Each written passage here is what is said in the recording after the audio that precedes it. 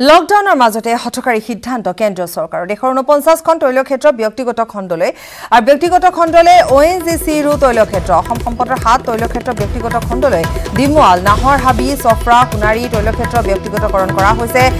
চাৰিওখন তৈল ক্ষেত্ৰ সম্ভালে মুম্বাইৰ দুগান্ত oil and natural gas company Panidihing Disangmukh সাংনাই গাঁও তৈল ক্ষেত্ৰ ব্যক্তিগত খণ্ডলৈ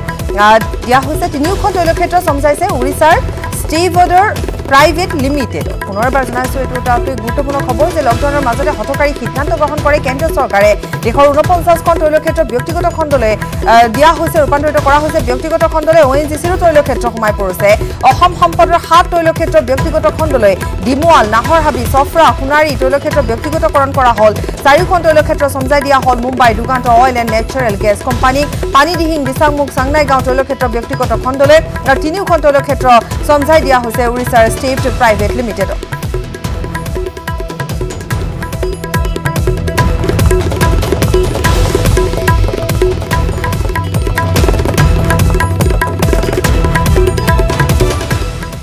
গুৱাহাটীত পুনৰ চাৰিতালৰ বৃদ্ধি কণ্টেইনমেন্ট জোন ফটাহিলৰ দাতালপাৰাৰ এটা অঞ্চল কণ্টেইনমেন্ট জোন ঘোষণা কৰা হৈছে কণ্টেইনমেন্ট জোনত ফটাহিলৰ দাতালপাৰা কাটাবাৰী এটা কসমেটিক কোম্পানীত কণ্টেইনমেন্ট জোন ঘোষণা কৰা হৈছে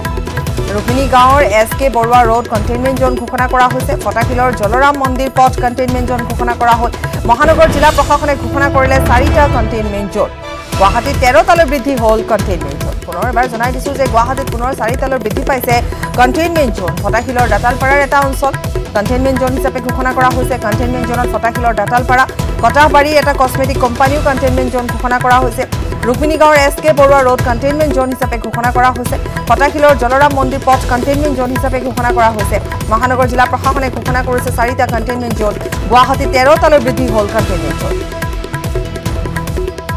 আগবঢ়াইছে আমাৰ সাংবাদিক ভাস্কৰ জ্যোতি হাজৰিকাৰ এক বিশেষ প্ৰতিবেদন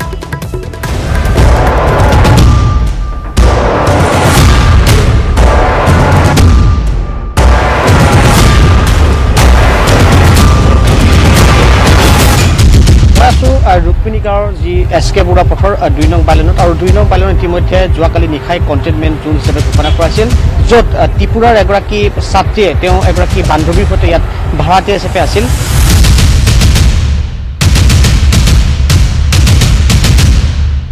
তেওঁ মেত সেই ছাত্ৰীগৰাকী ঘৰৰ পৰা ইয়াৰ পৰা অৰ্থাৎ গুৱাহাটীৰ পৰা ত্ৰিপুৰালৈ আচলতে বাছেৰে যোগে গৈছিল আৰু তাৰ পাছত যোৱাকালি যেতিয়া তেওঁ কোভিড পজিটিভ তেওঁ দেহত যেতিয়া চিনাক্ত হৈছিল তাৰ পাছতে এই যিটো অঞ্চল আচলতে সম্পূৰ্ণভাৱে কণ্টেইনমেন্ট জোন হিচাপে ঘোষণা কৰা হৈছে ৰাকেশ সিং যিহেতু আলু পিঁয়াজৰ ব্যৱসায়ৰ লগত জড়িত আৰু মই যি স্থানত উপস্থিত আছোঁ ফটাহিল আমবাৰী এই যি জলৰাম মন্দিৰ আছে সেই জলৰাম মন্দিৰৰ এইটো পথৰ আপুনি যি চাই 3 মহলীয়া যি অট্টালিকাটো আছে তাৰ পিছফালৰ যিটো বিল্ডিং মোৰ সম্ভৱতঃ হয় যে কেমেৰা পাৰ্চন কথাতে দেখাইছে সেই পিছৰ বিল্ডিংটোতে তেওঁ বাসবাস কৰিছিল আৰু তেওঁৰ পৰিয়ালৰ লগত সেই যিটো এপাৰ্টমেণ্ট আছে সেই এপাৰ্টমেণ্টত 7টা পৰিয়াল বাস কৰিছিল একেলগে আৰু অভিজিত ৰয় নামৰ যিজন লোক আছে সেই লোকজনৰ বাসগৃহত তেওঁ ভাড়াতীয়া হিচাপে আছিল আৰু মই ক'ব বিচাৰিম যে কালি দিনটোলৈকে তেওঁ যিহেতু এই যি ওচৰ চুবুৰীয়া যিবোৰ দোকান আছে সেই দোকানত ঘূৰি ফুৰিছিল বুলি একাংশই ইতিমধ্যে অভিযোগ উত্থাপন কৰিছে আৰু ক'ব বিচাৰিম যে কালি দিনটোলৈকে তেওঁ COVID-19 পজিটিভ পোৱা নাছিল কিন্তু নিশা ভাগত পোৱাৰ সময়লৈকে বা অথবা বিয়লি ভাগলৈকে তেওঁ ঘূৰা ফুৰা কৰিছিল কিন্তু এই মুহূৰ্তত যিভাগে ৰাইজ সজাগ আৰু যিভাগে সচেতন হ'ব লাগিছিল কিন্তু তেনে ৰাইজ সজাগ আৰু সচেতন হোৱা এই মুহূৰ্তত দেখিবলৈ পোৱা